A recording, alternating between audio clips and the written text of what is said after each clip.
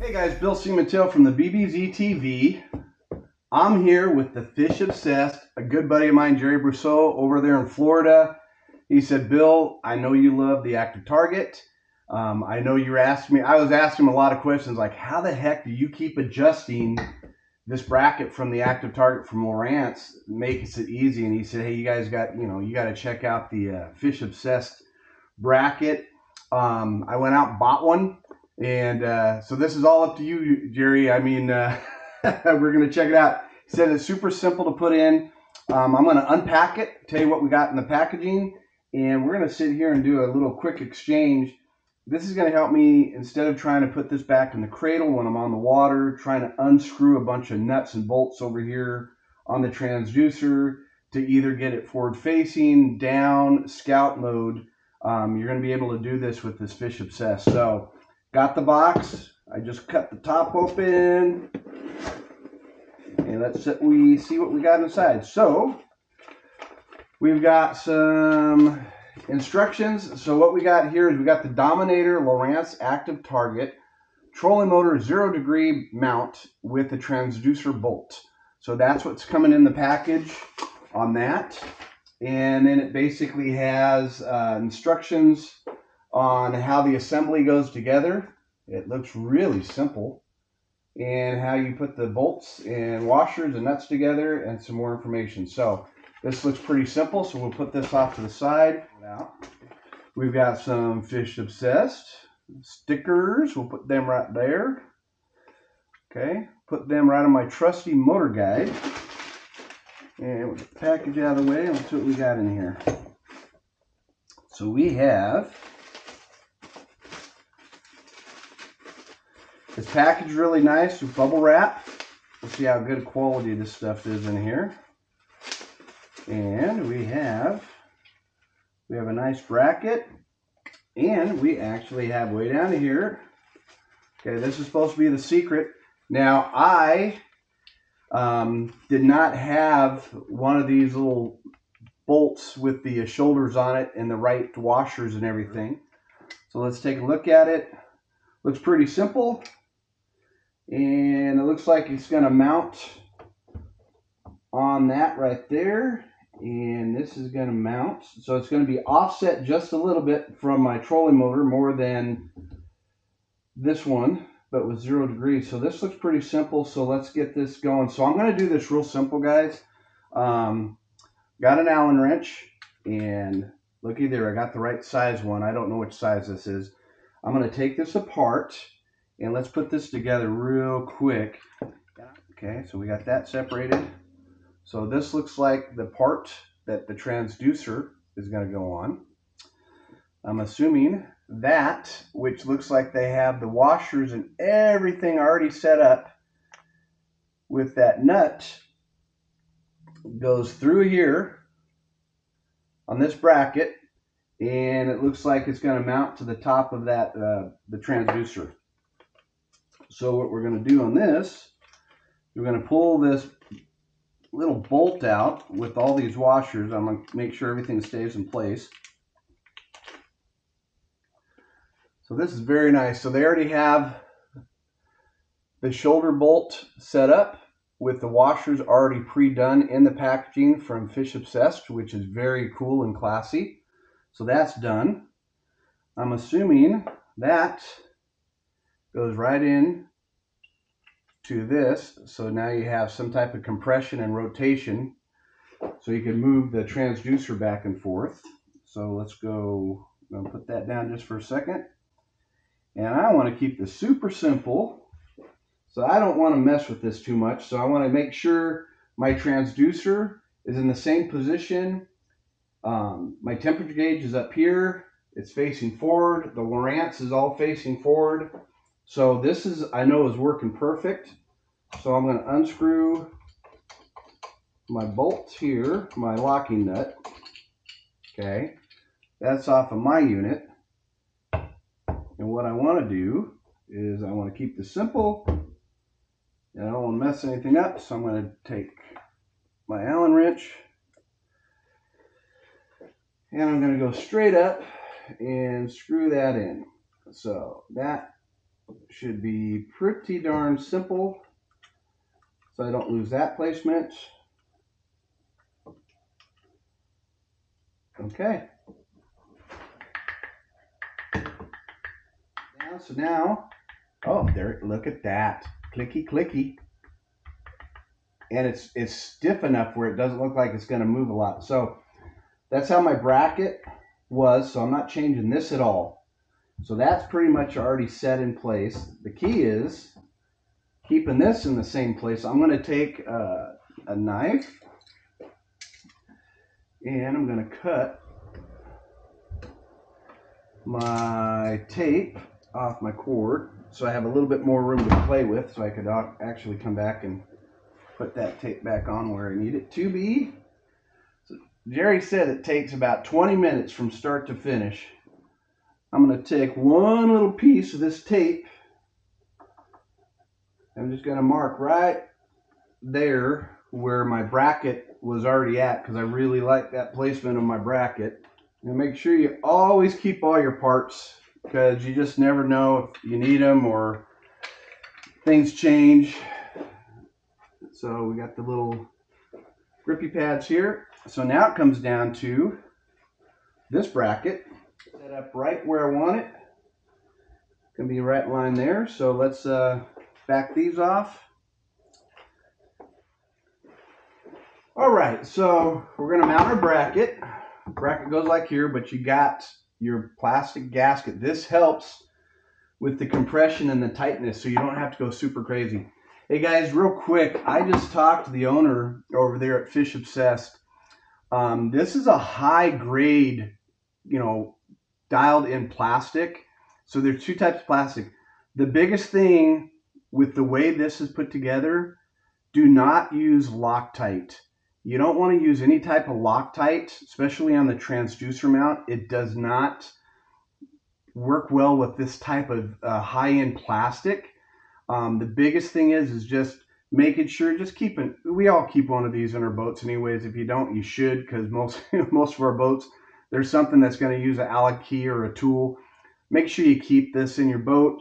And just like, regular maintenance, checking your prop for line and all this other stuff, you want to go back through and just, if you have to, you could tighten up things. But this is some really cool stuff. I'm going to show you a trick real quick. So I'm going to put this, so this is going to mount on top of this, but you have your little plastic gasket, your rubber gasket. Here's what I usually do, because I hate trying to get the top part on and then the bottom part gets all bound and messed. Take little piece of painter's tape, and I'm going to bring it up exactly where I want it. And I'm going to just put a little piece of tape on it. That's it. And that keeps it, it's not going to take up that much space, that little piece of tape, but it just keeps that rubber in position like I'm sitting here and I don't have to dork around with it. Okay, so other key is you want to make sure your bracket comes down. So this is exactly where I want it at. And what I'm going to do is I'm going to roll the bracket around. And I'm going to get my other part and I'm going to set it right exactly where I need it. And then I'm going to take my Allen wrench and start locking these down. Now, when you go to lock these down, you just want to make sure you don't get crazy over tight. They're talking about like 2.5 pounds, of pressure.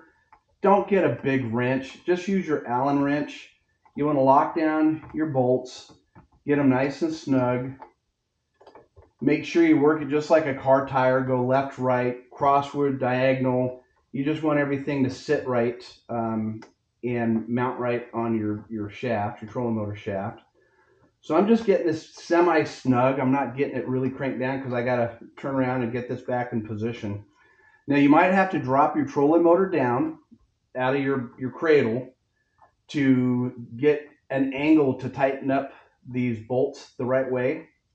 But as you can see, pretty much I have it set up. I could take the little piece of electrical tape off. That was my mark, because that's exactly where I want my transducer to be set at.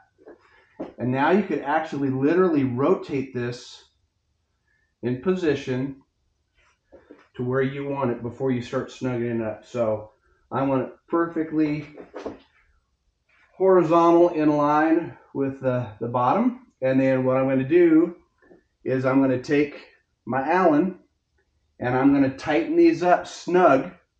And once I get them snug, I'm going to do about an extra 1/4 inch turn on them. So this is going to take a second. So let me fast forward it real quick. These nuts. So what I've done is I've tightened them up with the short end of the arm. Once you get them really nice and snug, I'll turn it around and I do about a 1/4 of a turn to 1/2 a turn just to finish off that part. And we are rocking and rolling there. Okay, before you put this bracket on, that nut with the sleeve on there, just make sure you'll feel it seat. Okay, so you're going to tighten that up. And with the washers, the way I have it set, it just locks in tight. So that way you know that's locked in tight. Then we're going to sit here and we're going to make this real simple. We're going to put the bracket up like this. You're going to take your backing bracket, goes right over the top. You want to start each one of your threads, and then what you want to do, you want to start them and then just work them in a diagonal, corner to corner, left to right, top to bottom. And this way you know that bracket is seating right. So we're going to do this real quick. I'm just going to get that going down nice there, come across at an angle. So that way you got kind of a thing. It's a semi-snug. This should be able to rotate around. This way you know if you have to get any more line. But man, how slick is that? Forward facing, down just by moving it like that. That is cool. I'm going to get everything in line and then I'm just going to tighten it up and then we'll work through the mechanics of the moving it left, right, and forward. Guys, this is a super easy swap out. And like I said, you just want to hand tight. You don't want to over tight all this stuff. When you're talking precision, you know, milling and everything else with the quality of what they're sending you, don't overthink it. I'm just tightening up, and then like I said, once I'm on the water after a day or so, I'll come back and I'll just double check to make sure everything's tight and, you know, put together right. Okay, we finished out just nice and snug on everything. Hey guys, you got to really look at this. So this is how I usually run my forward facing and this angle. Usually the brackets by Lowrance, they're kind of cattywampus and just, you can't really dial it in, especially for your boat. So this is at 0 degrees, but if I wanted to adjust my forward facing, all you do is you take the bracket, the big arm, and it ratchets down. So this way, if you're doing, like, say you want to do the scout mode, you just take this bracket moves, you go into scout mode like this, and you could adjust like how far down. So I'm going to go forward scout mode.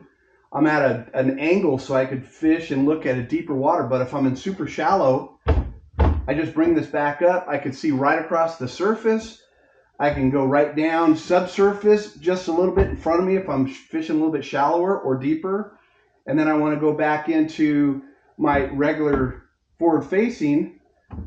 I turn it like that. So this is probably one of the bitchinest tools I've seen in a long time.